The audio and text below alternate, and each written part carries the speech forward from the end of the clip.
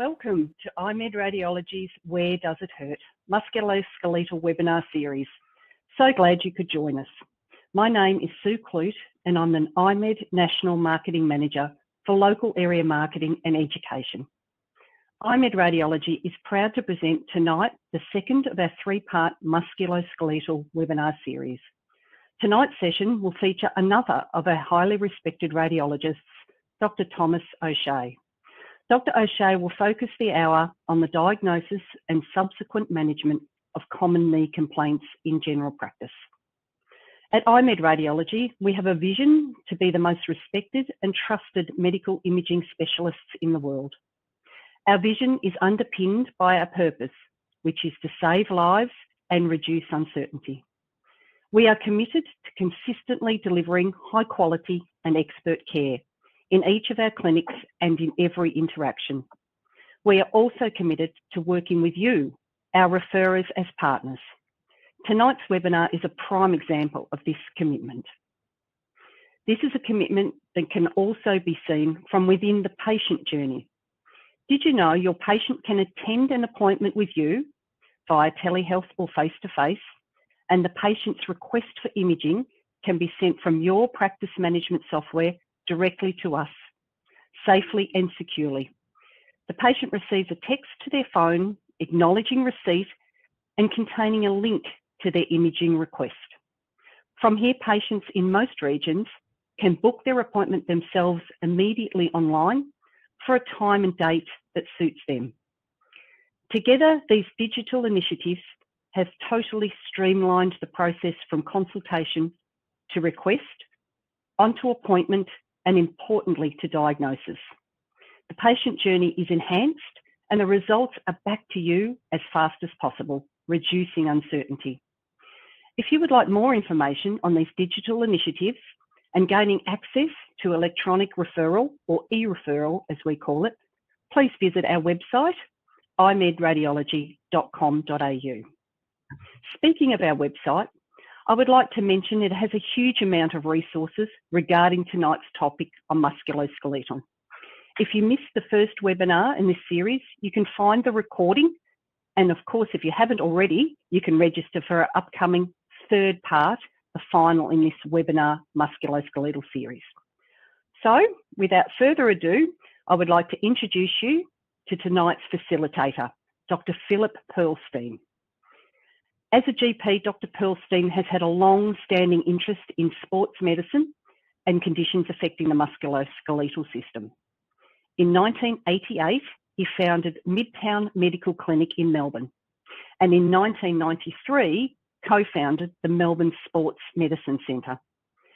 Prior to the existence of the Sports and Exercise Physician Fellowship, Dr. Pearlstein completed the one-year sports medicine course run jointly at that time by the Australian Sports Medicine Federation and the RACGP. He served for several years on the Victorian panel of examiners for the postgraduate fellowship of RACGP and has been involved with the North Melbourne and Carlton football clubs, but we won't hold that against him.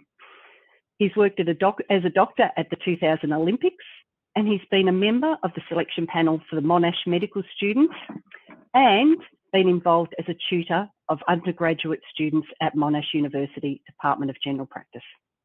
Today, Dr. Pearlstein remains active with both his founding practices at Midtown Medical and the Melbourne Sports Medicine Centre, primarily in a management and mentoring role. Before I hand over to Dr. Pearlstein, I do have a few housekeeping items just to mention. If you have any questions, please send those through during the chat during the presentation, and we will answer as many questions as possible.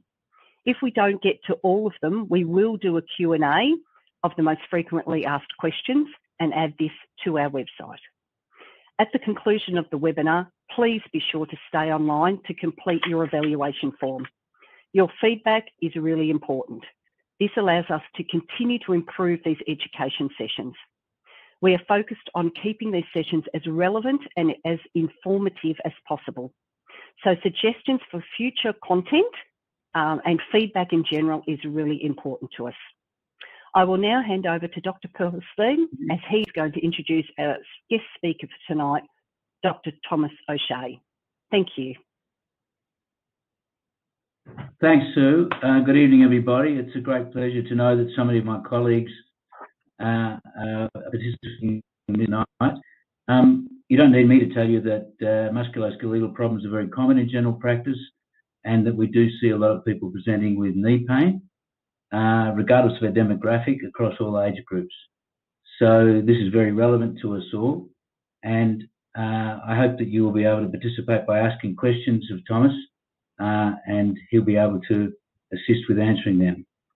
A few words about Thomas O'Shea. He's a general diagnostic radiologist with considerable experience in musculoskeletal MRI and ultrasound. He's also experienced in interventional radiology and in the areas of musculoskeletal and spinal procedures. He's very big on skiing and tells me he had a wonderful day last Thursday. And he's a member of the Victorian Ski Patrol Association, a volunteer paramedic at the Mount Buller Ski Patrol, and a lecturer for the Australian Ski Patrol Association. Our practice is among many of the practices in Melbourne who are fortunate to have access to his expertise in assisting our patients. So thanks, Thomas, for your presentation this evening. Thanks, Phil. Thanks for those kind words, and thanks to everyone for tuning in tonight. I'm honoured to be here and talking to you.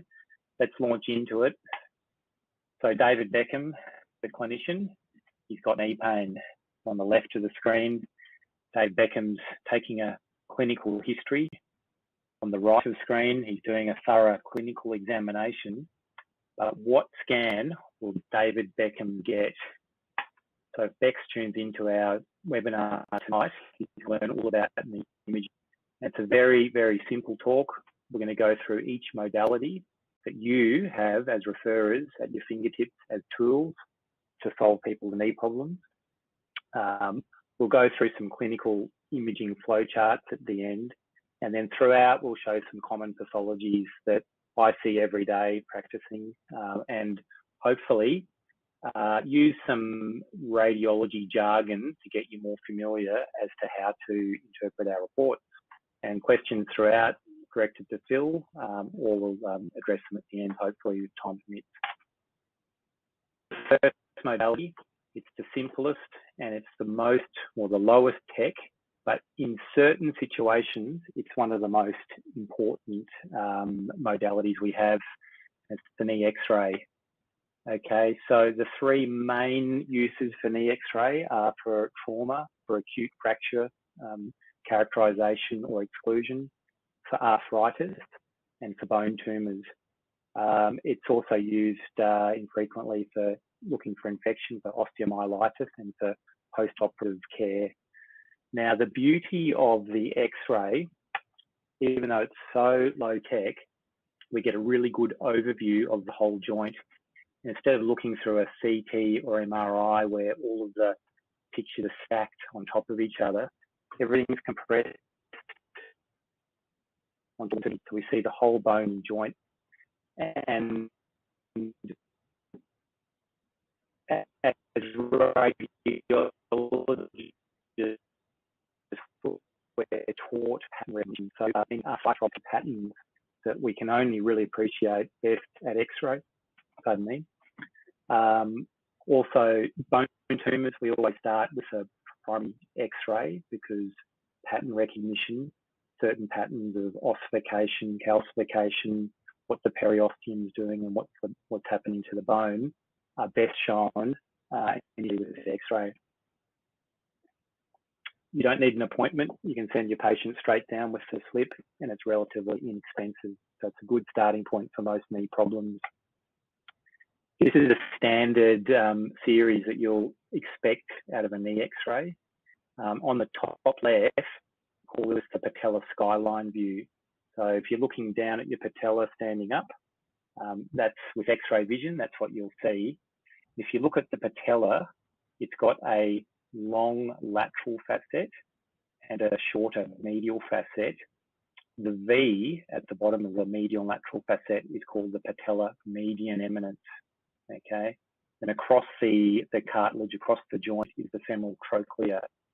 So technically, it's the patellotrochlear joint, but we refer to it as patellofemoral joint.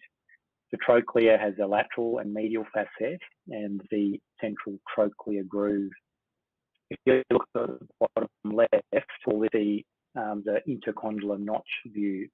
And so we take the X-ray parallel to the joint surfaces. And this is really good for looking at joint space narrowing. You can see on the left of the picture, there is actually narrowing of that medial joint compartment compared to the lateral. So we're showing something indicative of chondral wear. And then standard X-ray series in the middle is the lateral, and then on the right is the frontal or AP projection. So one key thing with looking at arthritis is we do a weight-bearing X-ray. So same patient, same knee. On the left, it's a supine non-weight-bearing X-ray, and you get the false sense of there's still some cartilage in this osteoarthritic knee. But on the right, weight-bearing, you can see the lateral compartment. There's no space there, so it's bone on bone. So the X-ray has been really helpful in showing this is the advanced osteoarthritis of that lateral compartment. So you don't really need to be an expert in picking the major fractures. This is a nasty tibial condylar, tibial plateau fracture. This is a pediatric fracture of the femoral condyles and growth plate. But the X-ray sometimes helps us find more serious injuries, and radiologists, we're taught pattern recognition. Okay, so let's cross over to the first dynamic poll question. We're looking at the lateral X-ray on the left and the frontal X-ray on the right. Now, on the lateral, there's a little notch or little indentation to the lateral femoral condyle, the black arrow. We call that the deep lateral sulcus sign. And on the right, the AP projection, there's a little flake avulsion, a little bit of bone that's been pulled off from the lateral tibial condyle called a second fracture.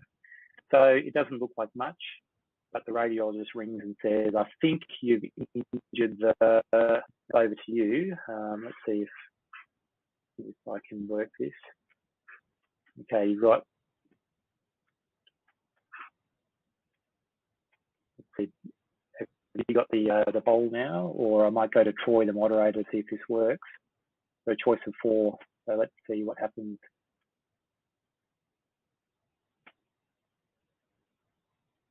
Poll is open, I'm told.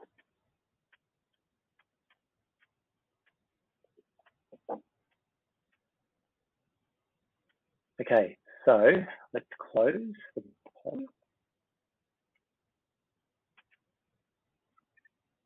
And the answer is, this is associated with an ACL injury. So what's happened is, if you look at the knee side on, is the femoral condyle, is here.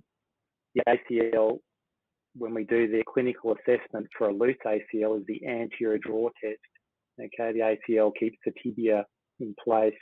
The ACL has ruptured with an acute injury, and the back of the tibia has impacted on the femoral condyle, giving the deep sulcus sign. And as it's gone forward and twisted, the joint capsule has pulled off a flake of the bone of the lateral tibial condyle. So the X-ray has been really helpful here in showing a more serious injury, the ACL. Do we get the results, Troy? Does that pop up?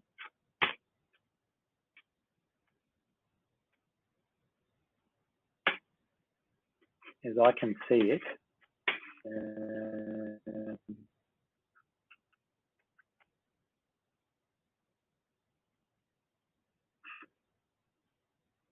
have a look. There we go. I think it was lateral collateral ligament injury. Yeah.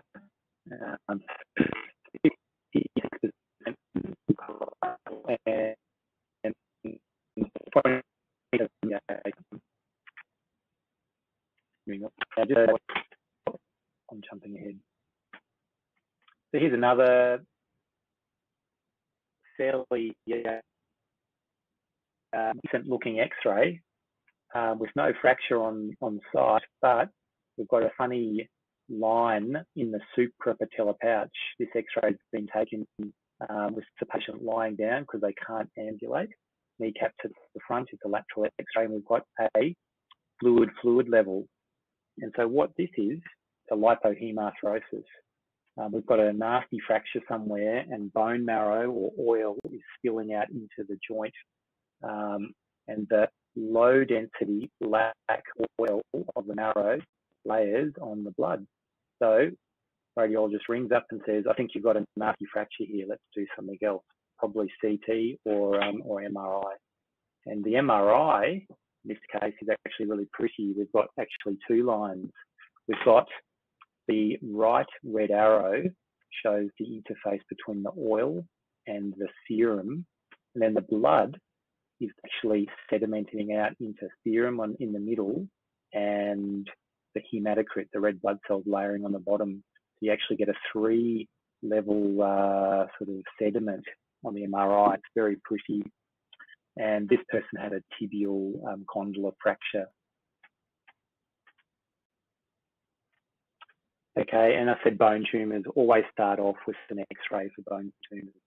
On the left, we've got a nasty bone-forming osteosarcoma, and on the right, we've got a lucent, a black hole centrally in the tibial plateau, tibial condyle, and so it's a metastatic or lytic metastasis from breast cancer.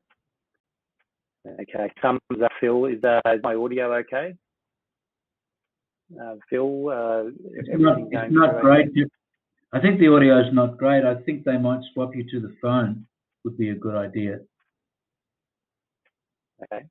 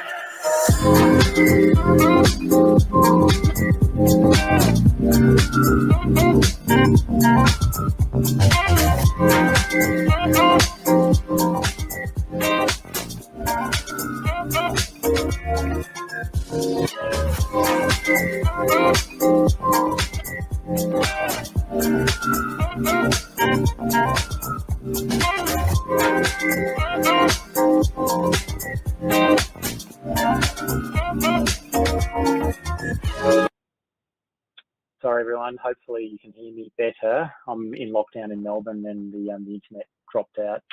Okay, so continuing on. So we've gone through X-ray. In summary, X-ray is good for acute fracture, arthritis, bone tumours. Now, MRI, we'll spend a fair bit of time here because most new imaging is MRI and it's the most complicated. There's no radiation to MRI and it's the best overall modality for knees because it's fantastic for soft tissue injuries, ligaments, tendons. It's great for cartilage. It shows the bone marrow for fractures and injuries, etc.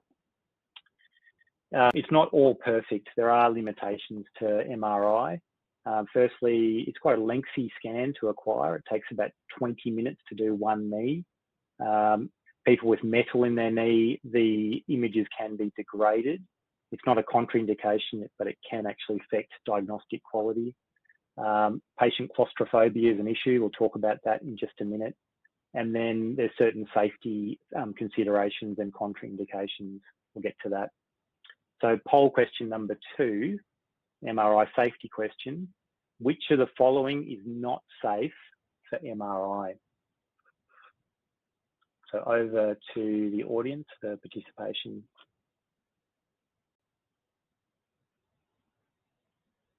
We'll give you about 20 seconds.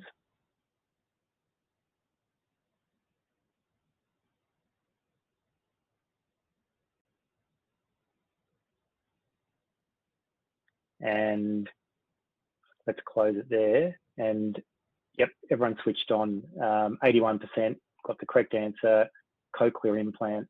And then a few people were pretty keen on the knee replacement. A few people were talking about vasectomy, actually pretty even spread with all the rest of it. The first thing I'll say is that if anyone has any safety questions, call your local clinic and talk to the MRI tech or your radiologist. There's 3 main factors about MRI safety. First of all, it's a really strong magnetic field.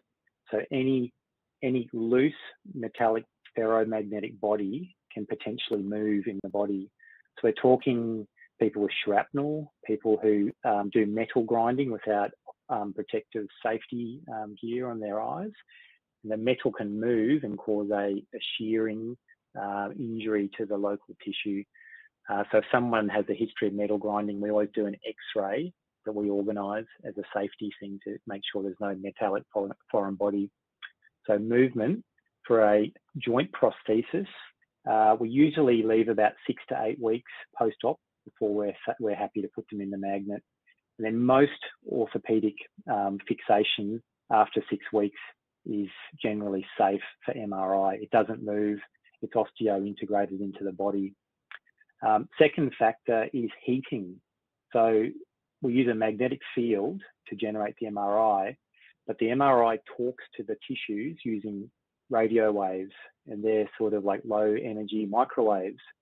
And when you put metal in your microwave, it heats up and it sparks. So certain wiring and metallic items can heat up. Things like endoluminal vascular grafts for AAA, etc. The third thing is the magnetic field can denature or disable electronic devices. So the correct answer here is the cochlear implant can't go into the MRI. Other things like cardiac defib, cardiac pacemakers, or certain pacemakers, some are now safe, etc. If you have any questions, call us up, we'll go through it. And obviously every patient who goes anywhere near an MRI gets a thorough safety questionnaire and vetting. But the earlier you can flag these issues, the better for us. Here's our MRI, Vic House in Melbourne, IMED. And you can see here, I want to go through this question or this picture because when we have claustrophobic patients, it's really good for the referrers to explain to people just how it works. So she's got earphones on and she can choose whatever music she wants. In her right hand, she's got a little safety buzzer. So at any time if she wants to stop or talk to the tech, she can push the button. And then on her right knee, this is a surface coil, okay? And this is as close as the machine can get to talk to the tissues in her right knee. And every now and then you'll see one of our reports that says surface coil could not be used due to patient body habitus, okay? If someone's too big to fit into the surface coil, the next closest coils are in the table that the patient's lying in, or they're actually in the MRI unit. We don't get as good a scan if we don't use the surface coil, but we still get really good diagnostic pictures. So that breaks down that type of line that you'll see in the report. when someone goes into the magnet for a knee, ankle, hip, they go in feet first. So you can see most of their head is partially sticking out. So if someone's claustrophobic, you can reassure them that they'll go in feet first, and most of their head's looking out, so they won't feel as trapped in as, say, a head scan or a body scan. And lastly, you can reassure them. You can tell your patient that you'll have a qualified tech watching over them the entire duration of the scan, and you're wired up with a little microphone. They talk to each other throughout the scan, so someone will help them through it. Audience poll question. Okay, this is rather important. So what is the adult age bracket for a Medicare rebatable MRI knee scan coming from a GP?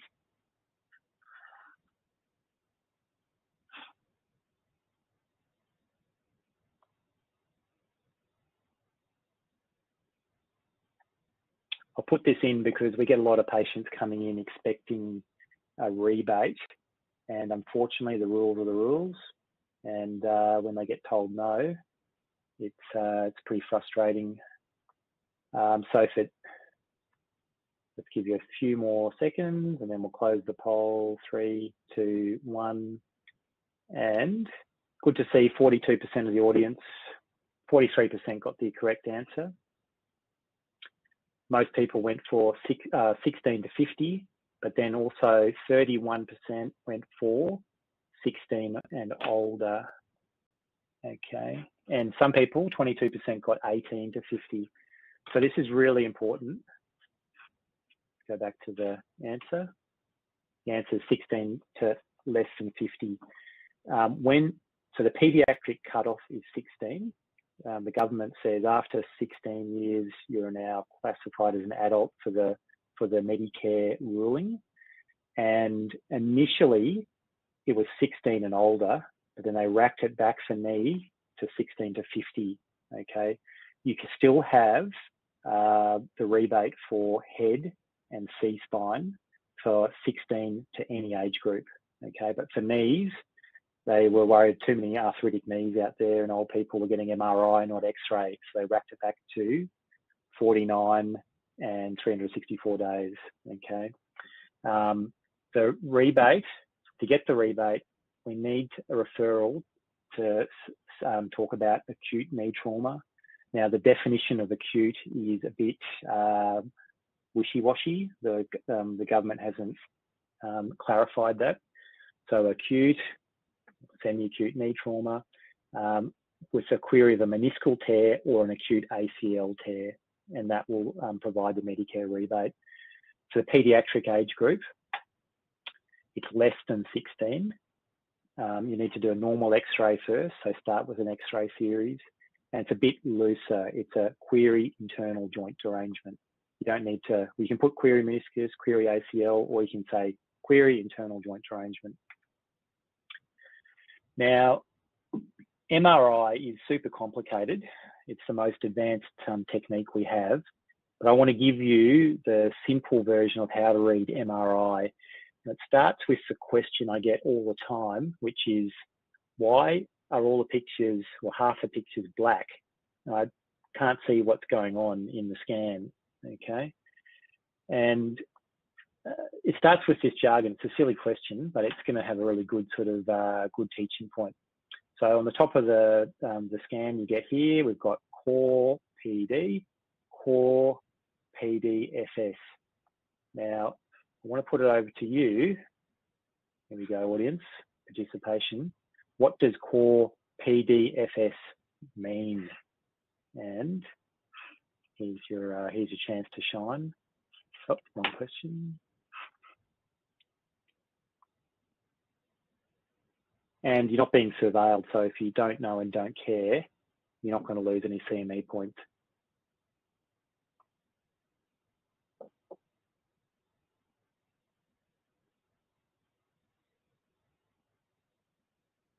Okay, I've only got, okay, here we go. All right, we'll give you 5 more seconds. 4, 3, 2, 1, and we'll close it there. And That's fantastic. Actually, the majority of people got it right. 64% coronal proton density fat saturation. And I was expecting more people to not know or not care. But let's go back to presentation.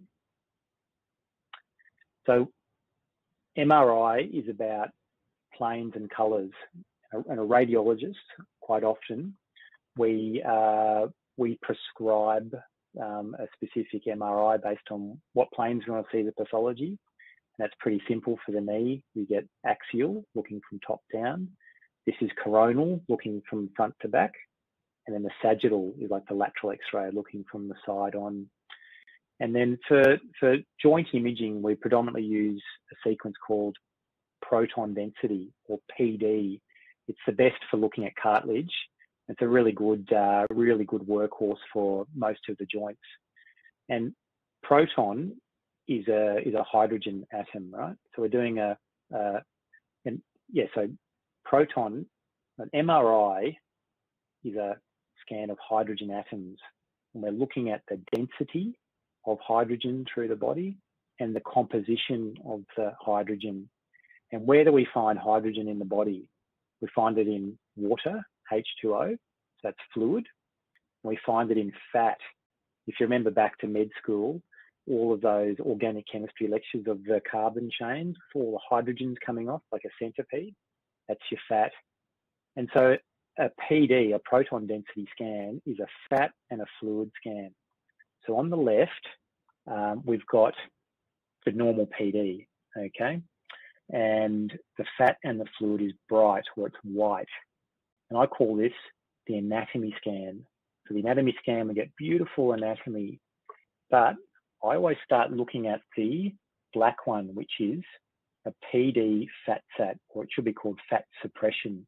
We've turned the fat signal off, that goes black, and we're left with whatever's bright is water or fluid. And I call this the pathology scan. So we start looking at the black, the pathology scan, because a lot of pathology turns up with water, with edema and swelling. And so in this case on the right, we've turned the skin fat, the subcutaneous fat black, the bottom arrow, and we've turned the marrow into a black signal.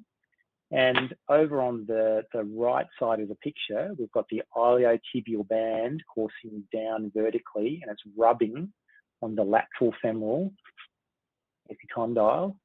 And we've got soft tissue edema where it's rubbing. So this is iliotibial band friction syndrome, and we're seeing it on the pathology scan. Okay, let's take the lesson a bit further.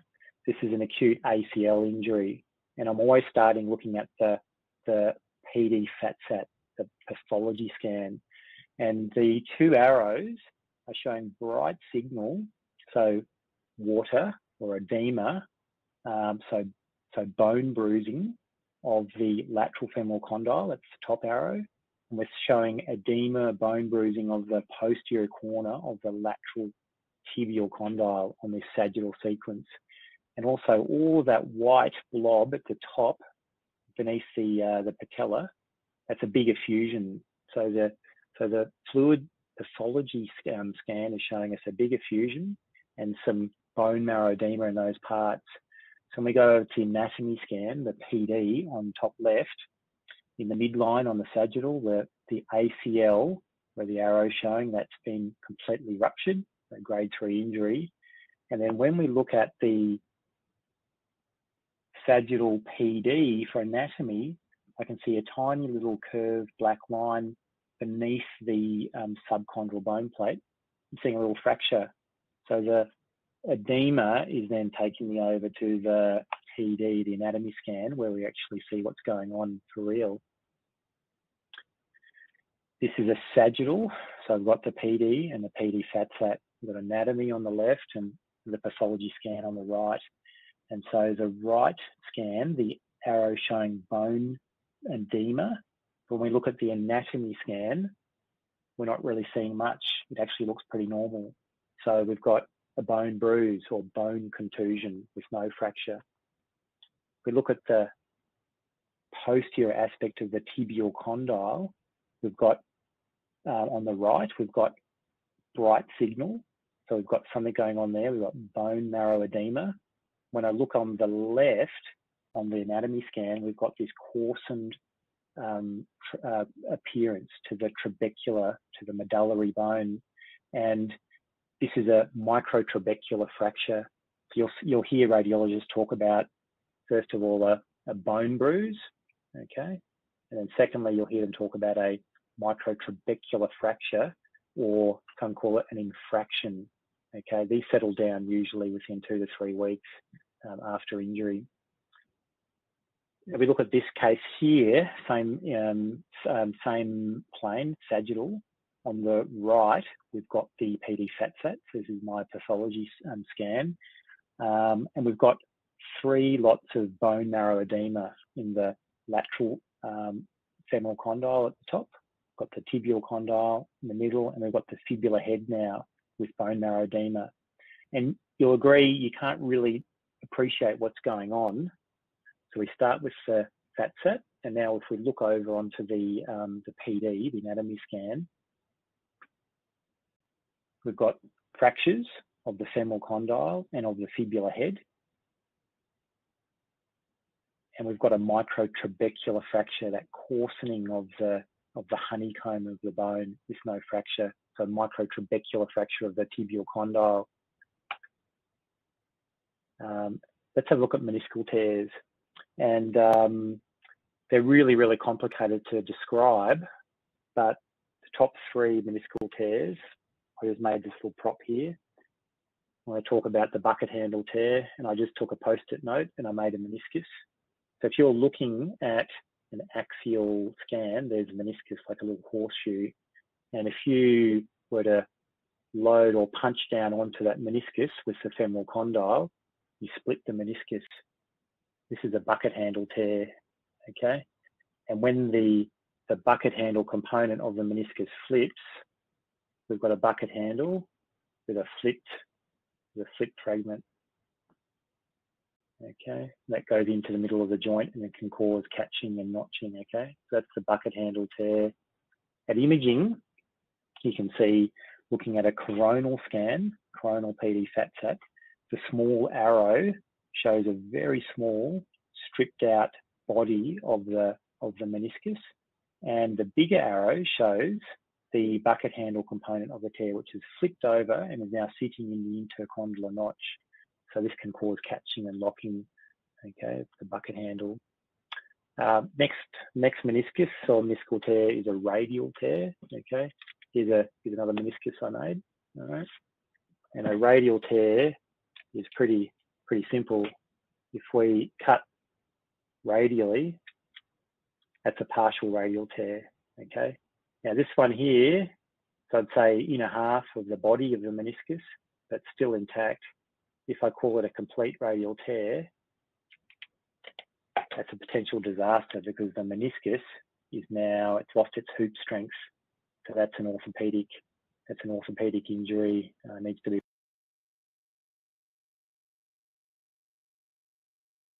The type of radial tear that you may also hear radiologists talk about is a parrot beak tear. So it's like a radial tear, it then goes around a corner. And when the surgeon's looking with their scope, they see it's like a little parrot beak. I don't know if you can see that. It's a curved radial tear, okay? Now, looking at this axial PD, the arrow at the 9 o'clock position is showing the radial tear. So it's a little linear white line cutting through the meniscus. And on the sagittal, you can imagine the cut just goes straight through the body of the lateral meniscus there, causing that vertical white line. The most common tear that we see is a flap tear. Okay, so I've taken my post-it note. Here's the meniscus. And if we look at it from sagittal, I'll put actually 2 post-it notes together. And the bottom one, I've made a little flap. And I'm going to fold it over like that. Okay. You can see there's a flap underneath the body of this meniscus. All right. And most of them are just torn, but not flipped. but occasionally it slips out and it goes off into the parameniscal gutter. So this sagittal PD fat sat image is showing at the apex of the arrow, it's showing a little white line coursing underneath the posterior horn of this meniscus. That's an undisplaced flap tear. We're looking at coronal here, so front on, and you can see the flap tear now has the flip. So the right arrow, which is horizontal, you can see there's a black blob which is extending out into the medial joint line. And on the pathology scan on the PD fat sat, we've got white edema surrounding the joint capsule and MCL. So we've got an irritated medial joint line. So this was symptomatic for a medial meniscal tear. Chondral injuries, MRIs is superior for looking at cartilage. So on the left, the coronal PD fat sat, we're seeing bone marrow edema of the lateral femoral condyle.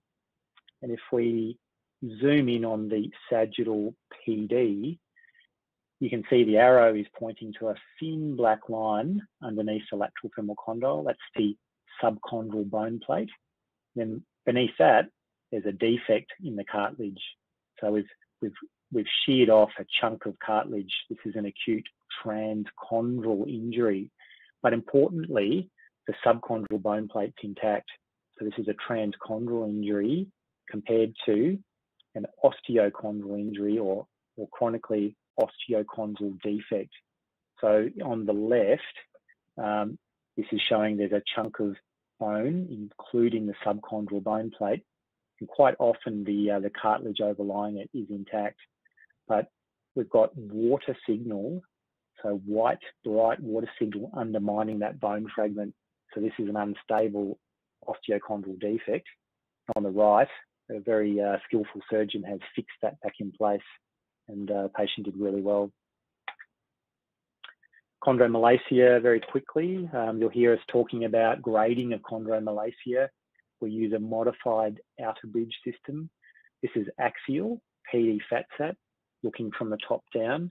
We're looking at the patella articular cartilage, and this is a normal, nice, thick patella cartilage outlined with bright white fluid in the joint. Phil, do you have a question? Yeah, somebody has asked, Stephen's asked a good question.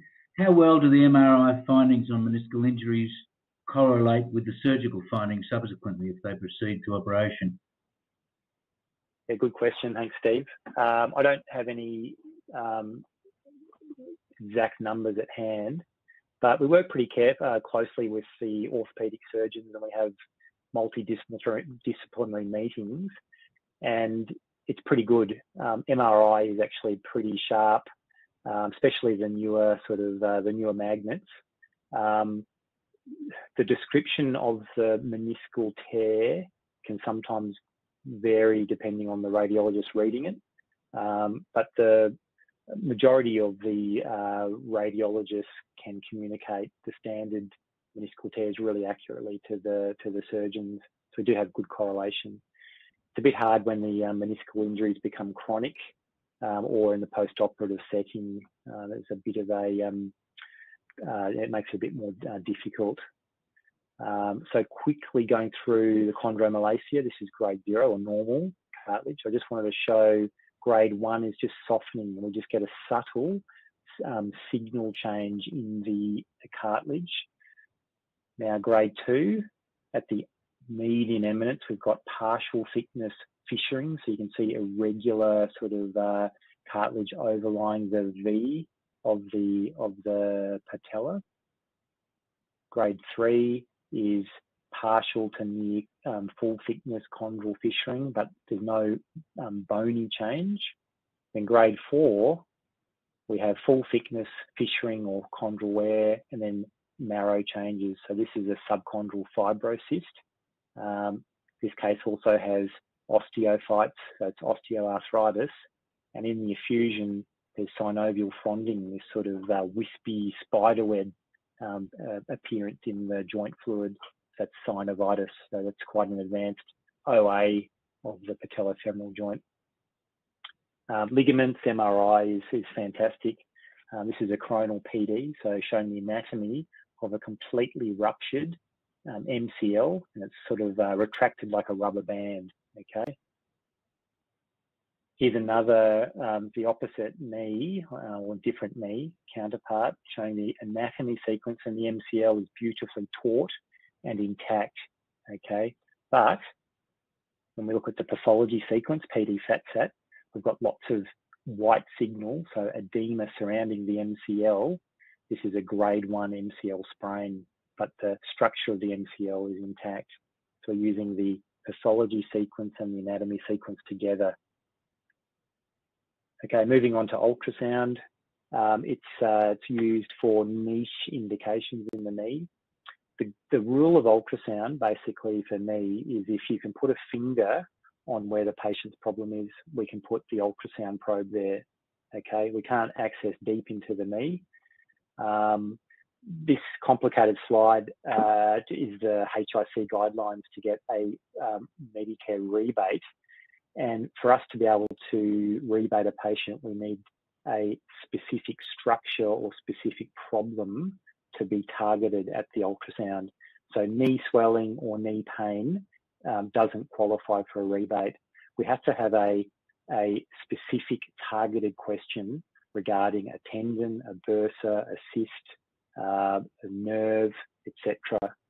Okay, and as a result, we want good clinical information for a knee ultrasound because it's operator dependent, and we're going to target the scan as opposed to a holistic MRI scan.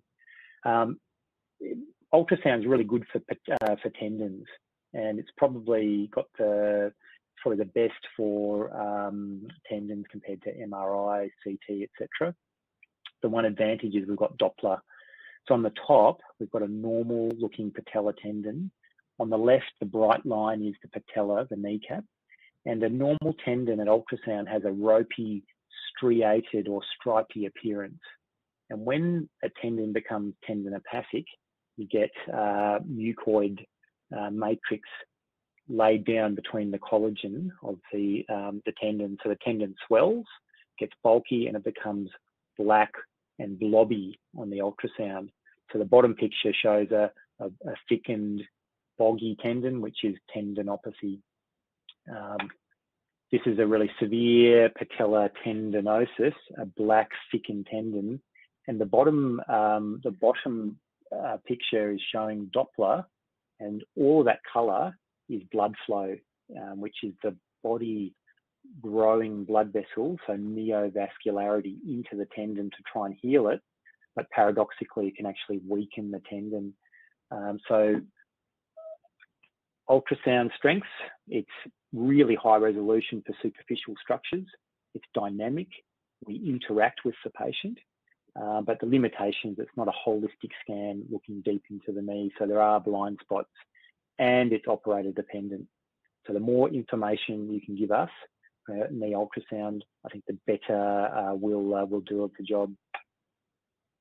It's really good for looking at cysts, so Baker's cyst, looking at bursae. So fluid is black on ultrasound. This is showing a big Baker's cyst.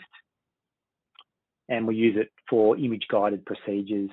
So we use a sterile probe cover over all our probes with IMED. So it's totally sterile. And here on the top left, we're draining a Baker's cyst. And on the bottom, we're infiltrating plasma through a tendinopathic patella tendon. CT is, well, first of all, just you can see the difference of CT. The gantry is much more open and it's much shorter compared to MRI. So there's very few people who have claustrophobic problems with that. It's also a much quicker scan. It goes through the scan in a matter of seconds. And you always have a tech watching over you at all times in the scan.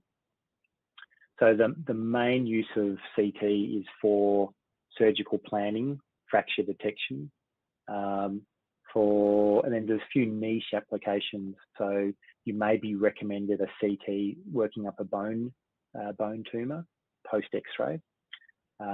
For patellofemoral maltracking issues, there's a certain protocol we can use for that, usually from the orthopedic surgeons.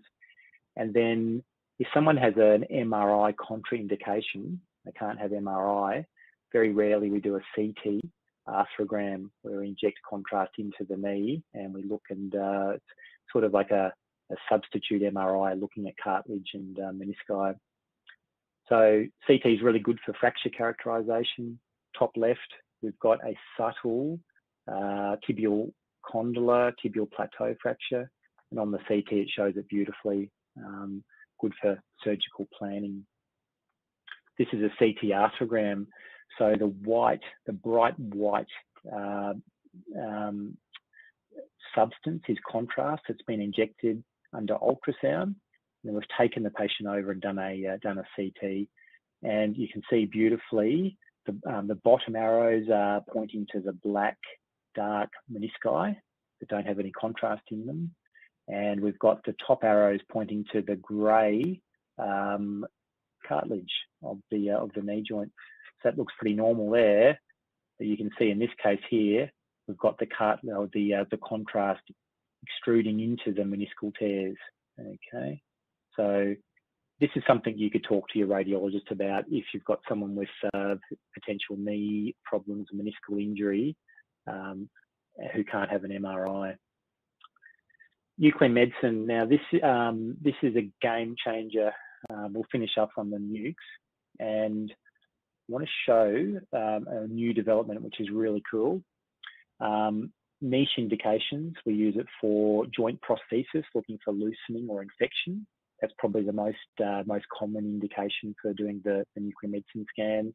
For subtle insufficiency or stress fractures, that really they go to MRI, but if someone's contraindicated for MRI.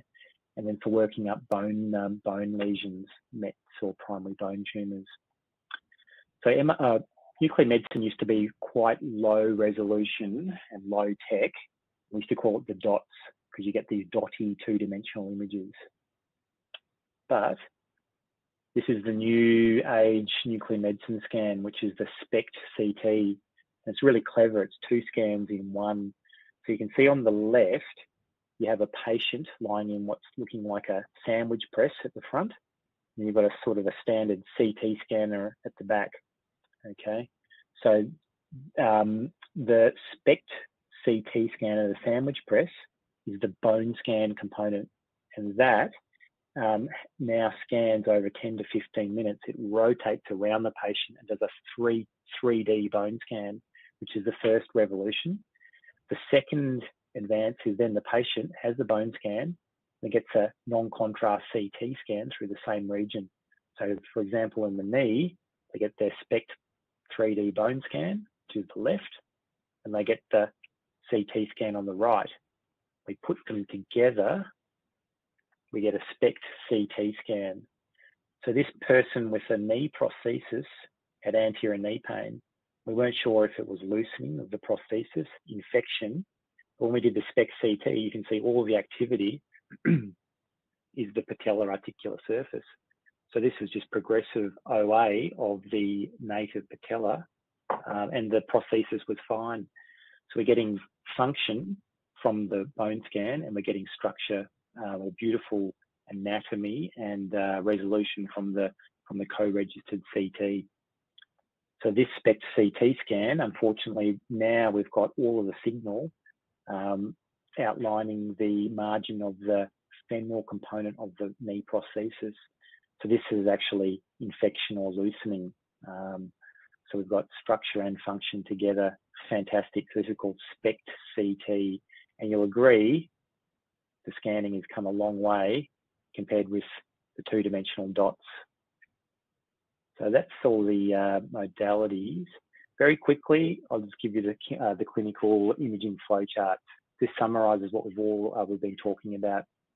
So internal derangement, start with an MRI. MRI is the best overall scan for the knee. If it's an acute fracture concern, obviously start with an X-ray. Anterior knee pain or patellofemoral, start with an X-ray looking for arthritis in the elderly, or MRI, it's the best overview. For a fracture, start with an X-ray. And then if we find find a fracture, you might go on to CT. If the X-ray is negative, you may go on to MRI. Suspected bone tumour, start with X-ray. Then a radiologist will usually recommend a second-line imaging.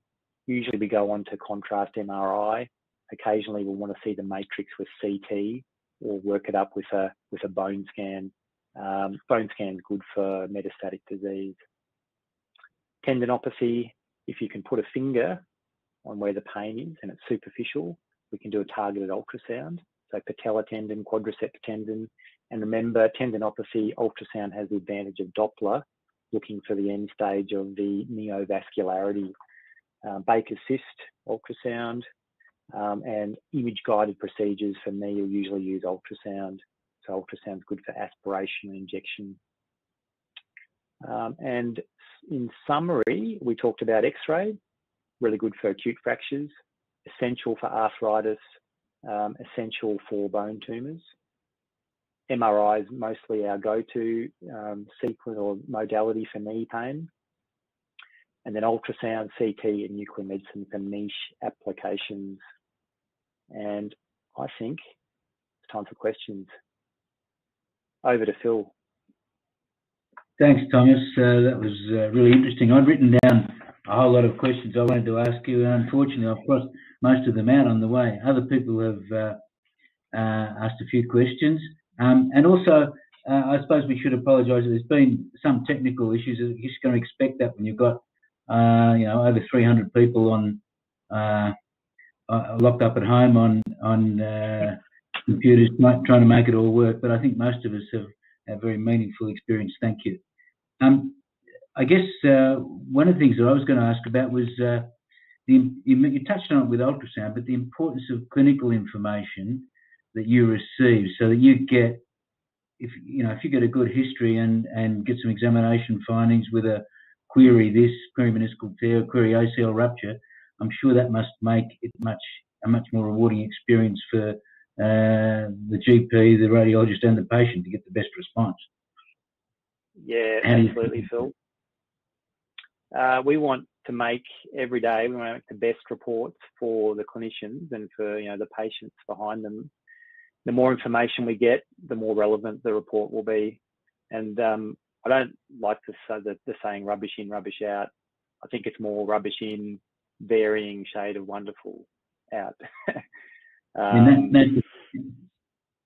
The more you can help us and direct the attention to what's relevant will make a really good report for you, hopefully. Also, I think the relationship we have, certainly in our practice in Melbourne, we've got a really close working relationship with our clinicians, and we're on the phone half the time throughout the day with a two-way dynamic relationship. Lots of questions come to us and we ring up, and a lot of questions back to the referrers. So I think we want to foster that relationship. Yeah. I think that makes a massive difference for everybody. Also, there's a question from Sue. Is there any place for the old type bone scan anymore? The DOT? Yeah. What we usually do, so for metastatic disease, bone scan is really, really good. So if we have a suspicious bone lesion, or if there's a diagnosis of malignancy, we do a 2D bone scan, and anything that lights up these days, the nuclear medicine tech will take that to the radiologist and say, oh, do you want to SPECT this? If it's anything sus, or if they need to, they'll go on and do the SPECT. So that does the 3D nuclear medicine scan, and then they can also do the CT with it as well. But yeah, probably metastatic disease, we usually do a 2D, and if it's all normal, we end there. Yeah. Thanks, Thomas. Jurek asks, if you suspect a Baker's cyst and therefore you suspect an internal derangement, wouldn't it be beneficial to do an MRI to see what's creating the cyst instead of an ultrasound? Yeah, for sure. And I always talk about the Baker's cyst being the tip of the iceberg. So yeah, if the Baker's cyst is symptomatic, so some people come in and they have a lot of pressure and it's really causing them pain, and they want ultrasound and plus or minus drainage. Ultrasound is good for that, and we put a bit of cortisone in. But tip of the iceberg, if it's not the Baker's cyst that's a problem, it's generalized knee pain, swelling, get an MRI. And, you know, if it's synovitis, we can drain the Baker's cyst, but sometimes the cortisone going into the knee joint is a better target for the cortisone to stop the fluid from reaccumulating and then filling the Baker's cyst up again. Yeah, I'd recommend an MRI if it's a generalized irritable knee for sure. Okay. Now, Paul asks, do they still describe the sequences as T1 and T2? I must confess that was going through my mind. Or is it now PD and PDFS? And when would you use a stir sequence? Yep, excellent. That's really good. Sorry for confusing you. So we still use T1. We still use T2. And we use them a lot in the spine.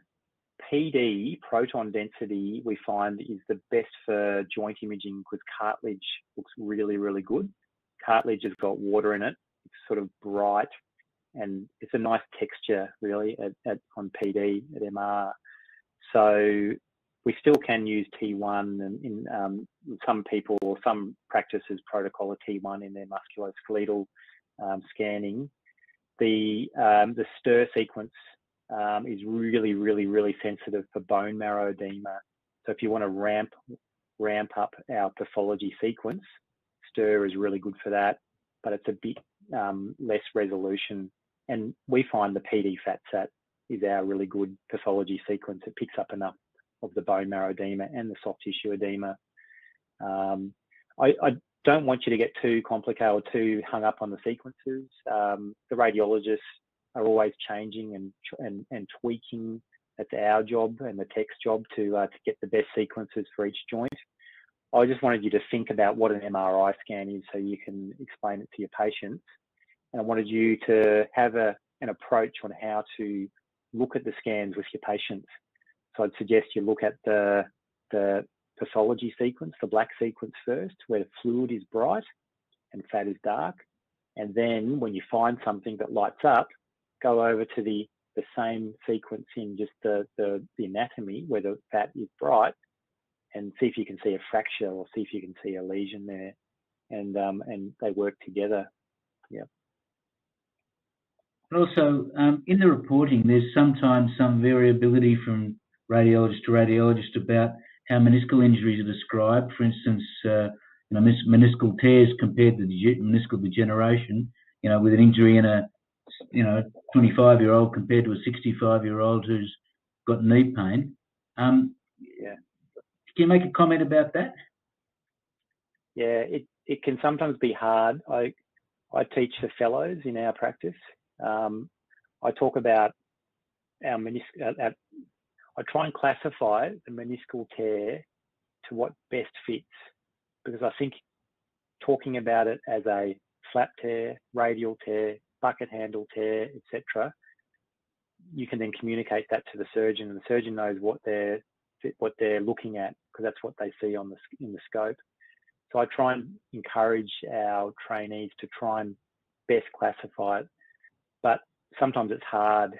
The meniscal tear can be a bit sort of wishy-washy or a bit sort of degenerate, and sometimes we don't know and we can't, and we say it's a degenerate multi-directional tear. Or another way is just saying the meniscus is really, really just, I won't say anything more on that, but we try our best to put it into a classification. And, radiologists, we're all different, we're all human, we'll describe it slightly differently. So you might have one person describe it slightly differently, but you need to know your radiologist and know how they report. And then if you have any questions, the first thing is call the radiologist who made the report, pick their brain, and they might be happy to review the report and then add an addendum. If you're not happy, you can always get a second opinion by ringing up an IMED clinic, same clinic, and see if someone else is on. Yeah. Thank you. The last question I've got here is from one of the physiotherapists, and I know we have quite a few physiotherapists that take part in these discussions, which is very appropriate.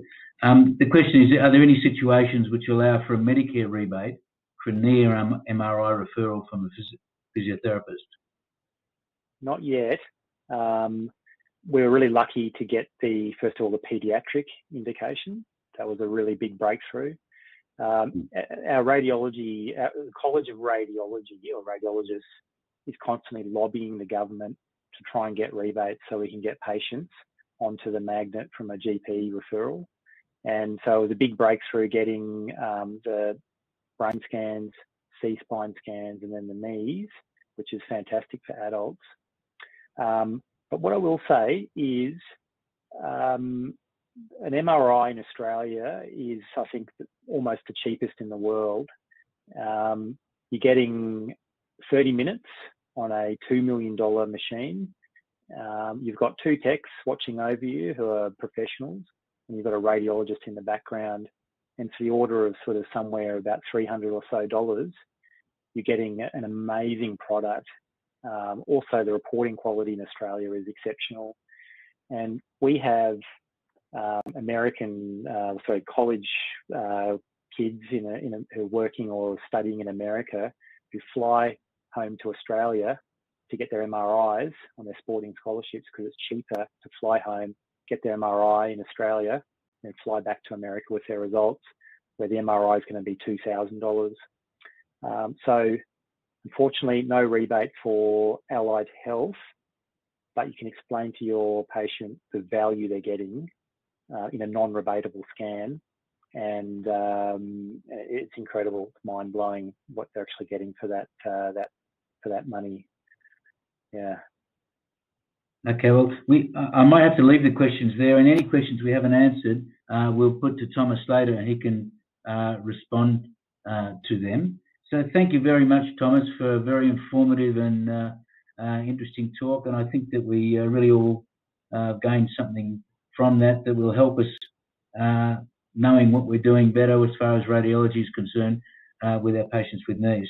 So I'd like to thank everyone for being part of this, and to remind everyone that in 2 weeks' time, we're going to have IMED present the 3rd of the Tri-Series related to shoulder imaging, the joint that I find the most difficult. So I'll thank you, Thomas, and I'll go back to Sue now. Thank you.